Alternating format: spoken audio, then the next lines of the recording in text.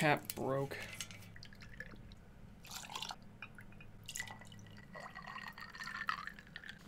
Hello everyone, Fanta here. You're watching FANTAVISION, and today I'm discussing GameStop a little bit differently than normal. Now, it's been a long time since I've discussed GameStop like this. In fact, it was one of my first episodes of Tales from Retail, really not called Tales from Retail.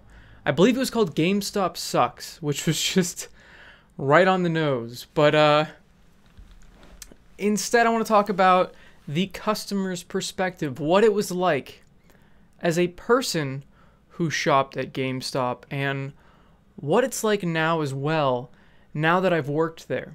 I can kind of compare and contrast my thought processes of before, after, during, because I did still occasionally shop at GameStop when I worked there.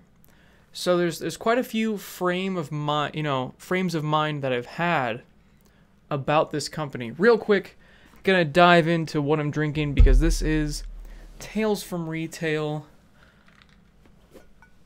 Right there. Catch Fire, cinnamon whiskey, pretty delicious. 2 shots of that mixed with Martinelli's. Is there any other sparkling cider? I don't think I've ever seen it. It's always Martinelli's. They've got like a monopoly on the sparkling cider industry. I only get apple though. I'm not a big fan of the other fruits. So I mix those two together and it tastes like either apple pie or like those cinnamon apples you eat while either having some Christmas dinner or Boston Market or Thanksgiving. So I don't know. I like it a lot. It's a refreshing drink. You can't really taste the alcohol in it at all if you put in the right amount. Unfortunately, this was already unsealed. I tried to seal it again with the plastic. It didn't seal correctly, so it's not as carbonated as it should be, unfortunately. But it's okay. But I'm going to set it down because I remember how many times it was clinking during the last time I had a drink. So I will be talking about the GameStop holidays probably later on this year, closer to, all the other holidays. I know Thanksgiving just happened, or it's about to happen. It's about to happen. I'm trying to figure out when this video is going up. Thanksgiving is, I believe, 2 or 3 days away, so that's pretty exciting. I'm, again, thankful for all of you guys sticking around watching this series. Hope you've been enjoying it. I'm going to shut up now, and let's dive in. So, when I worked at GameStop, I almost completely forgot what it was like being the customer again after a while.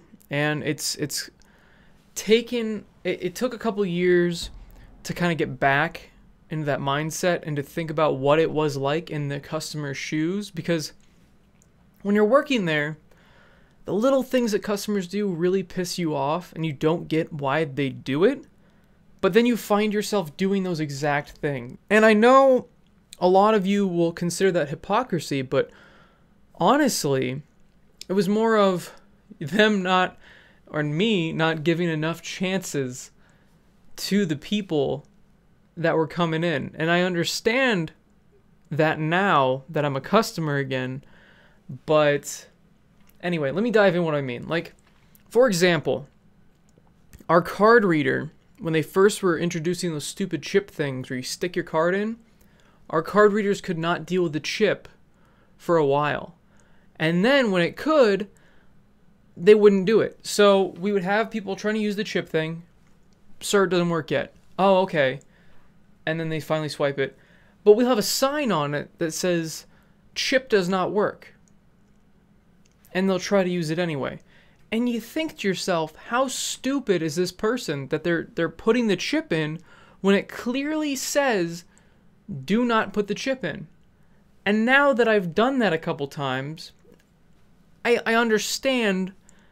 I mean, those people are probably just not even thinking about it. They're just doing it. Like, this is the motion that they know now. They're used to this. Just like when they'd slide when they need the chip.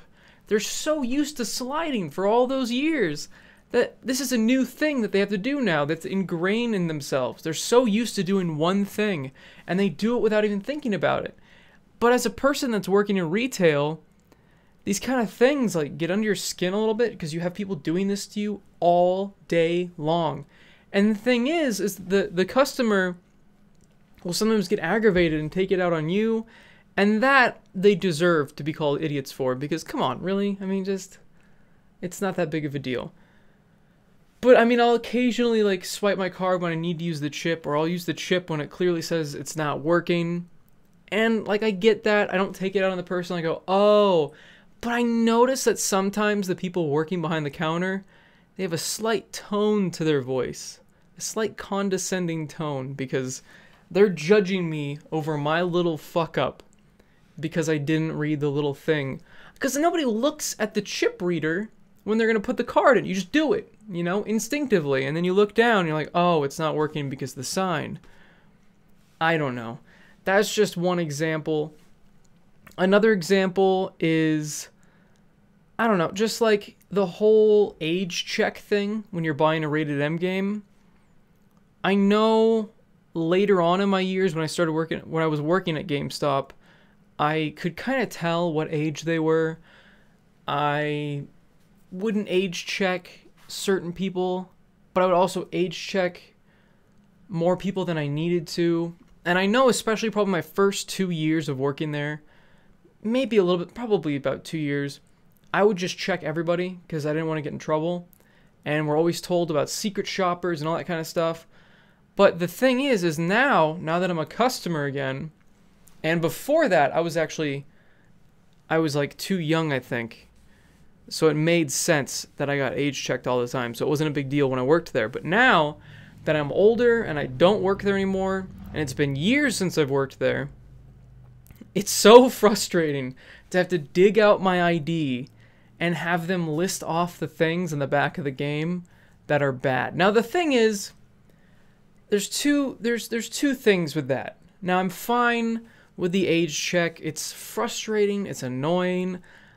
I don't like it. I really don't. I mean, I can drink. I don't care if there's blood in my video game. But especially, yeah, I don't care if there's blood in my video game. If I picked out my game, it means I have done research on it, I've been excited for it, I know what's in the game. I am not someone's parent. I am not buying it for a little kid. I'm buying it for me. So when they sit there and they read the laundry list of things that are in the game, I couldn't give less of a shit.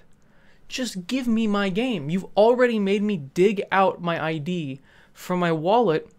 Stop reading it. Now this is something I didn't even do when I was working there, unless it was like my first couple of weeks maybe. And I know for a fact the GameStop near me has been there for years.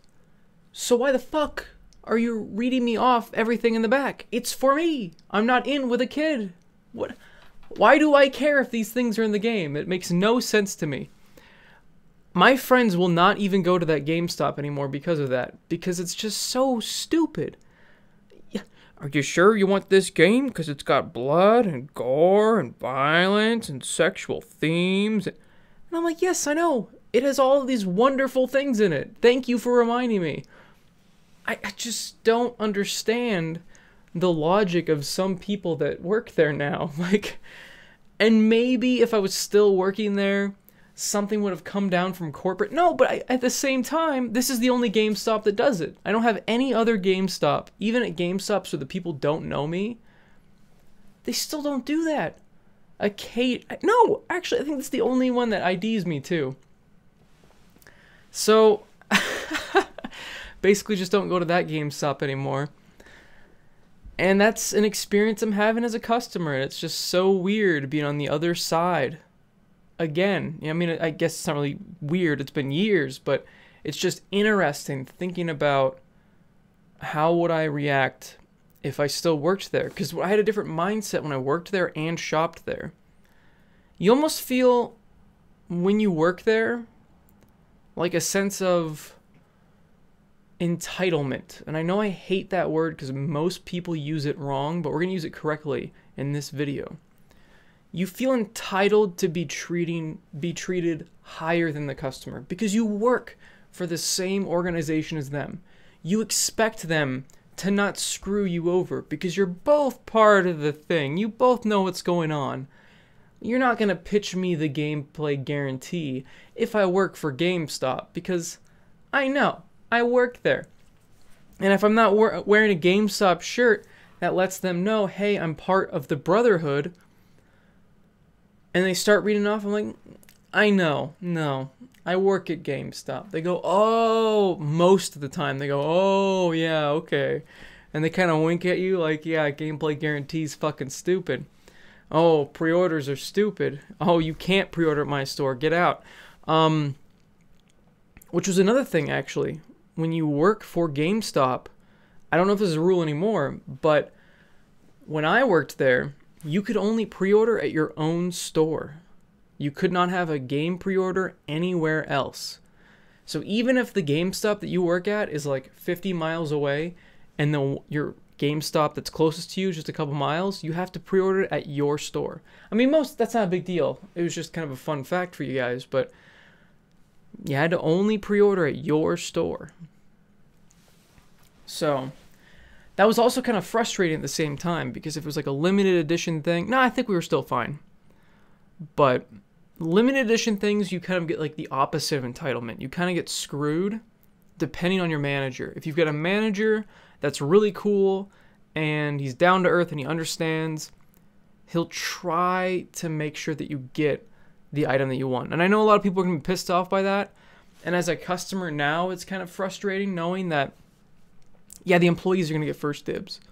If their manager doesn't hate them and they'll disobey corporate a little bit, they'll allow the customer to get that, or the employee to get that limited item, like the NES Classic, Super Nintendo Classic, the future N64 Classic.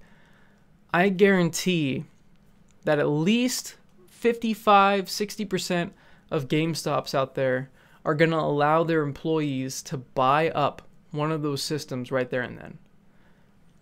And I don't blame them. I understand it. It's frustrating from our perspective because we do not work for them. We are the ones that are getting screwed over because of them getting first dibs.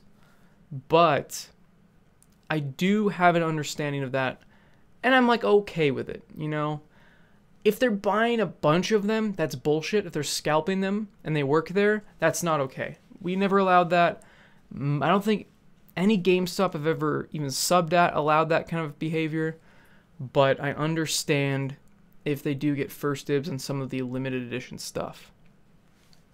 What was also interesting as a customer, while I was working at GameStop, and is the only reason why I ever bought stuff at GameStop was when I worked there, was because I could Frankenstein together a perfect copy of a game. I could have somebody who wants to trade something in, but they called up first and went, hey, I have these games I want to trade in, but they're sealed. Do I have to open them before I trade them in? And of course we'd say yes because of liability reasons for it being stolen. I don't know. And I know that these games have just been opened, so they're brand new pretty much. And they'll come in, maybe I want that game, I'll buy it, I'll get my employee discount, and there you go, just saved money. Or, what was even cooler was somebody traded in like a steelbook version of the game. I would buy up so many of the different steelbooks because they were just so cool, and usually the game was really, really old, so it wasn't even worth anything. So you could just buy it for super cheap and just add it to your collection. Like I've got like one of the Splinter Cell games, Steelbook, Modern Warfare 3, God of War. I mean, I've got a couple, yeah. I've got quite a few Steelbooks over there. And it's just, I don't know. I mean, it doesn't really add too much value to the game, but it looks cool in my collection. That was the reason I wanted it. And that was back when I did a lot of game collecting. I don't really do that anymore. I don't really have the space or the time to go game hunting. I don't have time to play them anymore. But it is nice now just having them in my collection, and that was definitely the only way I would buy a used game. I would always look for the best case, the best manual when manuals existed, and the best disc, and I would just put them all together into this perfect package, and then I'd buy it. And that was a huge plus to working at GameStop. You also got first pickings of all the stuff that gets traded in. So, like I said, if brand new stuff got traded in, you could buy it at a cheaper price. You could get limited editions of consoles You could do all sorts of stuff like that. Like limited edition controllers. I got a couple 360 controllers. Like I got the Halo 4 controller.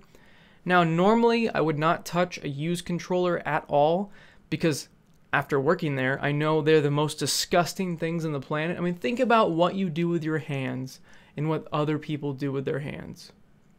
You know exactly what I'm talking about. So after they do that and they don't wash their hands, they touch that controller and then trade it in. So what I would do is I would take a razor blade, even grosser than you imagine, because there's all these like cracks in the controller, all these lines where they put the plastic together, and like dead skin and gunk and all this gross stuff gets in that controller. And I take a razor blade and I just kind of carve it all out, take hand sanitizer and other like forms of alcohol, clean off that entire controller, get in the grooves, get in the battery, get all the triggers, get all the buttons until it's sparkling brand new. And then I get my employee discount and get it for cheaper. And I get that cool controller. Now, we did not do that with every controller because A, we didn't have time. B, we frankly just did not care. I mean, if you're buying a used controller, you kind of assume that the person buying it is going to clean it themselves because that's gross. Just saying. I would never buy a used headset, ever. That's the most disgusting thing I can think of. I mean, it's sitting on their head, and their greasy hair, and their ears, and they've got like their wax and like dead skin. That's gross. Like we saw some of the grossest headsets come in. There are oftentimes I just told them we do not take these in. I just did not want that in our inventory, and I knew it wouldn't sell. And we also did have people that would buy that kind of stuff. I mean, it's kind of crazy that people did, but you know, there's a market for everything, I guess. Even a used like Xbox 360 basic headset. I'm like, remember those cheap plastic things? Just ugh. Some of those came in and they were like yellow for some reason. Like that padding was like a greenish yellow. I don't know how that happens, but that's horrifying to me. And as a person that worked there, I mean, even before that, I would never buy anything like that. But after having worked there, I definitely wouldn't even think about it. And I tell everyone not to do it. Do not buy a used headset. That's just the grossest thing on the planet. Before working there, I used GameStop as kind of a time killer / hangout place. I know that's weird because I complain about GameStop all the time as it's like the worst place ever. It used to not be, and like I said, the location that I worked at was the one I spent a lot of time in, because my buddies would work at at Walmart, or it was just like a place in between other people's houses. We'd meet at Walmart, or we'd be waiting for a movie. It was a great place to kill time because the GameStop I worked at, which is the one I hung out at, they turned the volume a little bit lower on the TVs so it wasn't blasting in your ears. They had all the game demo units working. It was a cleaner store. It was more open, less cluttered, especially back then. If you go into a GameStop now, it looks like somebody's closet who doesn't actually want to clean their room. They just kind of take everything off the floor and shove it in. It's a mess. I mean, there's these stands everywhere. There's just pop shit everywhere. There's t-shirts. There's like albums now. I don't know. There's just this most random stuff ever. Board games, every Monopoly game ever. There's these like giant bins full of games. It's just this mess. It's just this awful cluttered mess. Sometimes like I try to like get around to get to the register. Anyway, it used to not be that way. It used to be this nice open, little bit lower lighting than a lot of the other GameStop, so it's got like that welcoming feel to it. It was just nice. The employees were nice. They got to know me. They weren't just trying to sell me shit. They did, of course, do the GPG, pre-order, all that nonsense, because they had to. But they weren't like so crazy like during the time when we used to have to hand up those pre-order sheets. They wouldn't confront you as you walked in asking what the hell you want and why you're there. They would just kind of go, "What's up? How you doing, man? Do you need help?" And I'm like, "Nah, I'm good. Just kind of killing time." Like, "Oh, cool. Let me know if you need help." And then they'd go off and do whatever they're doing. They don't follow you around the store. And they used to, I feel like, talk to you more. Now, I don't go out of my way to, try to chit chat with the people that work there unless, of course, I know them already. But I used to a little bit. I used to be a bit more sociable. And I would be like, hey, what do you know about this game coming out? And I feel like they know less. And I have an episode that I want to do in the future about unknowledgeable staff. I know some people were asking about that and my thoughts on it and what it was like working with those people. I definitely want to do a video on that because I have a lot to say. But it feels like there's a lot more of those people, especially recently when I was just talking about, just kind of in passing, in the middle of a trade-in or transaction or whatever it was. I think it was canceling a pre-order. I was just talking about some like new game announcement. They didn't even know what I was talking about. I'm like, dude, you work at GameStop. You need to know these things. Like, I get it's retail and like you shouldn't be forced to do homework to do your job, but you kind of do when you work at GameStop. You're going to have people asking you questions. You have the ability to guide people towards playing the best games. What if this is a new gamer coming in and you don't know jack shit, so you just kind of, you just play the new Call of Duty game. You just kind of suggest something that everybody else is playing instead of maybe something more of a hidden gem or something will help them on their path to becoming a gamer. Something that will help them maybe make this a new hobby or something new that they're going to enjoy instead of just throwing them at the most recent shooter. And to me, that was really important when I worked there. I wanted to know every single thing I could. Unfortunately, that did backfire sometimes. Like I talked about the whole Destiny thing and how I feel like I lied to people, even though I was only giving the information that I was given by internal communications, by press releases by the company, by videos that they've shown and they talked about. And most of the time that didn't backfire, and I could instead inform the customer, well, this game's really good. That's why I would check out games all the time. So even though I feel like it's a bad thing that they can, in fact, check out games, I also think it's a good thing.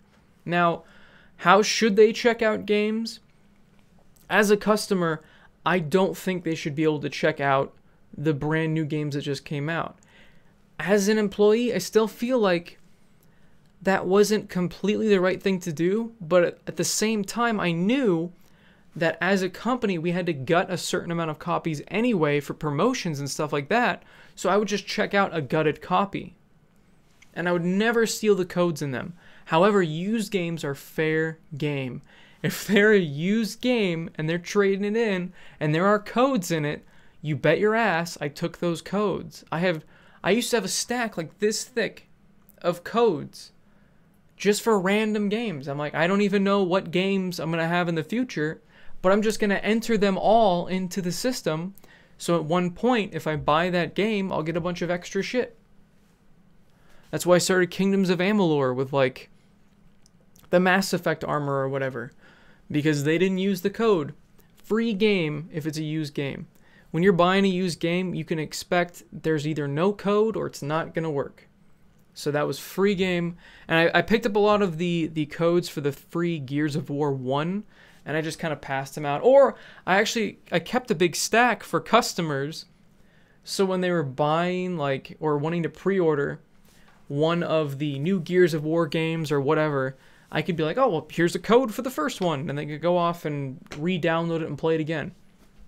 So, I don't know. It was just interesting having these different thoughts during these different stages of employment of GameStop. And kind of getting older, you have a different look of things as well, besides, just the employment of working there. But definitely working there changes it a lot. And like I said, I used to spend time there, and while working there, I still would spend time there, but it was only at the GameStops where I knew the people that were working, and it was very little. I started doing it a lot less because I frickin' worked there. When I was a seasonal, I probably hung out there more, or about the same as before my employment, just because seasonal employees, you don't really get that many hours. But after working almost full time, especially over the years, the time that I spent in that store grew less and less and less. And then I learned about the Gamers Club Unlocked. I pretty much didn't buy anything there anymore. I was not buying new games. Used games I really wasn't buying much of anymore. I bought the occasional used game, like the older ones, because they were phasing them out, like GameCube, stuff like that. And also, after working there, once I quit, I don't know. I just want to get in and get out. I mean, I spent years of my life in a GameStop, and that was probably like thousands of hours spent in a GameStop. In a GameStop that I'll never be able to spend time in again, because it just doesn't exist and it will never exist again. It was the perfect storm of GameStop. I know that sounds bad, but it was like the Three Bears story. Goldilocks and the Three Bears. It was like the perfect porridge bed thing. I don't remember what the third thing was, but it was perfect. It was the perfect GameStop. I mean, it's still, like I've said in videos, on all these videos, it still had its problems. Most of were corporate. Most of them were from a manager. But the store itself and most of the people I worked with were great. I made a lot of friends. I had a lot of interesting experiences in that store. Made a lot of memories. And I don't know. There was no other store like it. So working, I think, at that store in particular, sure, I hate GameStop, but I feel like I would hate it a lot more if I'd worked at any other location, because I had experienced so many other locations. I know this has nothing to do with me being a customer there anymore, but I guess it does a little bit. I'd probably stay far away from GameStops even more if I hadn't worked at a GameStop that allowed me to turn it down, had a insane, it had like a fan base. It was really weird. People would skip other GameStops and go out of their way to come to ours. I mean, they didn't even live nearby. It was crazy. So it was just kind of the customer base that it had, most of the employees it had, the lighting, the demos, the way it was kind of laid out. It was interesting. And also because no other GameStops like that GameStop, I just want to get in and get out. They're all such a mess now. I don't know if mine would have been a mess. I saw before it shut down, it was starting to become a little bit more of a mess, especially when it had the phones and all those accessories, and we started to get a little bit of the toys in. It wasn't nearly as bad as it is now, but I don't know. Maybe I'm just looking back with nostalgia goggles. It was my first real, pretty much full-time job. I don't know. Like I said, still lots of problems with it. And to answer those people that asked if I would ever work there again, or just jokingly said I should get a part-time job there just to get more stories, that will never happen. Ever. Like I said, there was only that one store that I'd want to work at. And it doesn't exist anymore. Those people have moved on. Those memories will not happen again. It's just all gone. And just like everything else, you got to move on with life, move forward. And I'm really glad it shut down, because I was kind of in a place where I was just kind of accepting. Like, sure, I was paid garbage there. The pay there is terrible. I was paid horribly, but because of the people I worked with, because of all those things about the store and how I had friends constantly visiting, and the customer base really wasn't that bad compared to other ones. I mean, it still wasn't great, but I kind of settled for a couple of years when I could have and should have probably sought other employment to get paid more. But they did work with my school schedule. They did work with lots of different things. When I had a really bad experience happen in my life, they let me go home early, and they really did care. You know, they would talk to me about it, and they would ask you about your day and like actually mean it. I mean, those people were your friends. So there will never be that store again, so I'll definitely never work for GameStop again. I mean, I don't think they would even hire me. After all these videos, are you kidding me? Seriously? No. And plus, I can't handle retail anymore. I'm so happy with my job that you have to have like a key card to get in. Like the general public just can't get in, and that's just such a wonderful feeling. I know when I was working at Walmart, I was dreaming of a job like that. You couldn't just have people walk up to you and just start bitching. I mean, that's what I was dreaming about when I was working there. Just like any amount of stress that I feel at this job, or any amount of stress that I see my coworkers having, I'm like, man, you don't know. It's so much, it could be so much worse. You could be working at Walmart. You could be working in retail.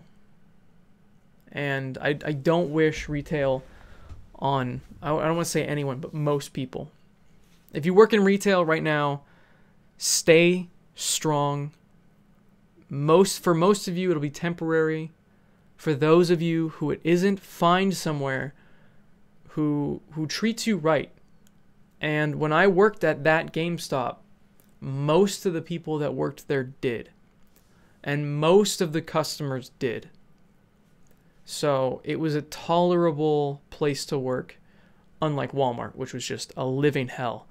And if I had to work there any longer, I would have sought new employment. And if you're unhappy in your current job, and you do have the flexibility to find a new one, do it. Seriously. Look for another place to work.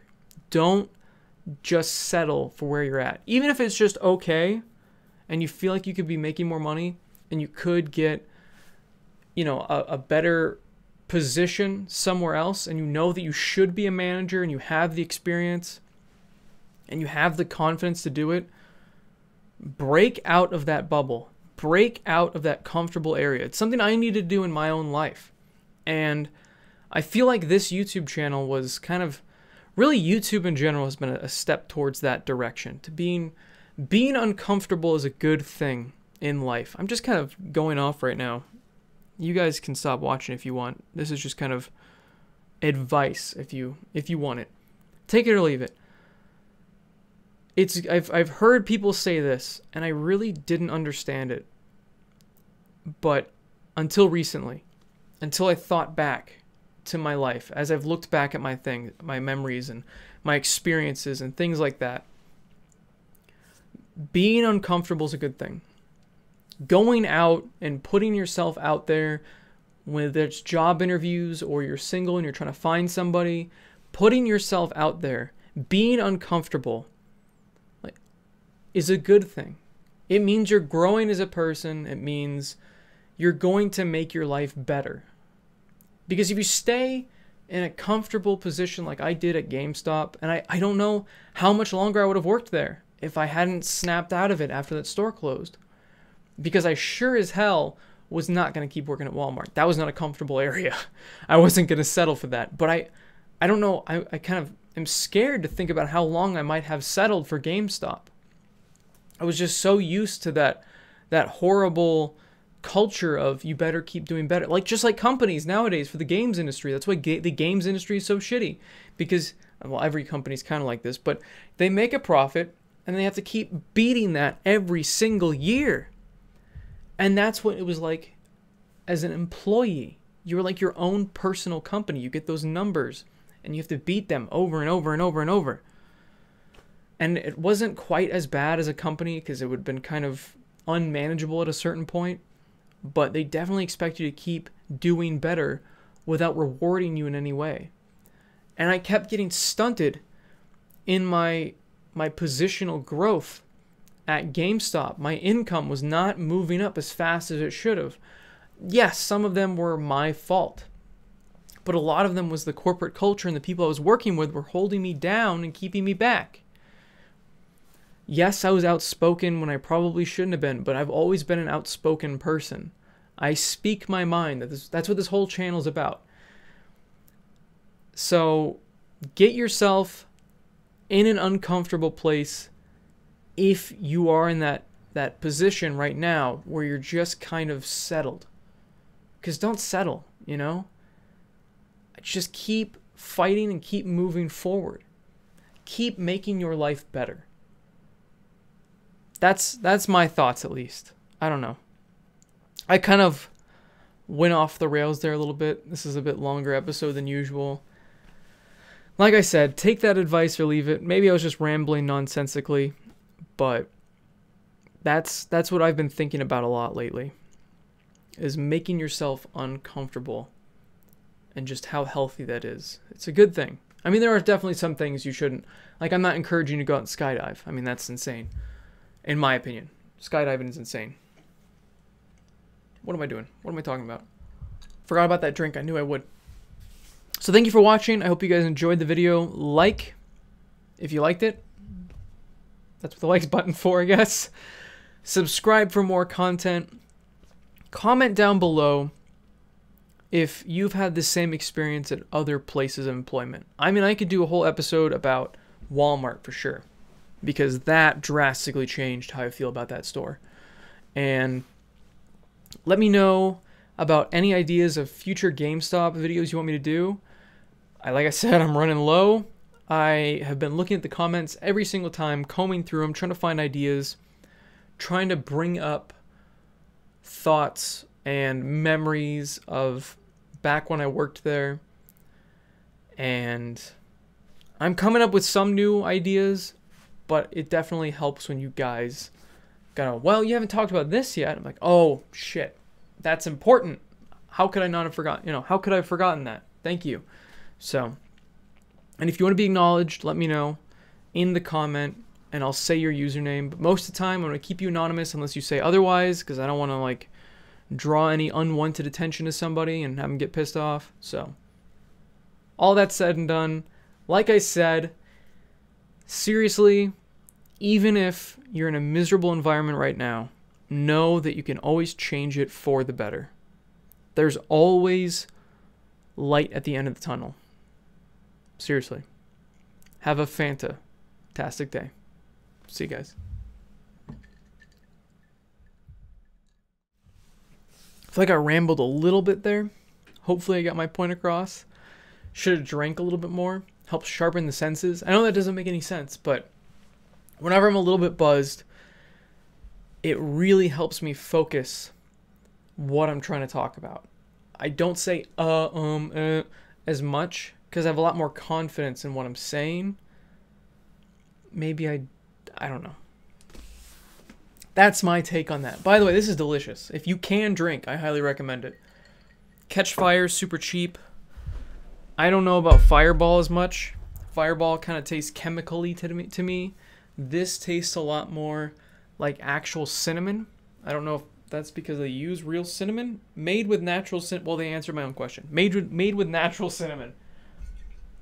So I don't think Fireball says that. Fireball probably says made with cancer. I don't know.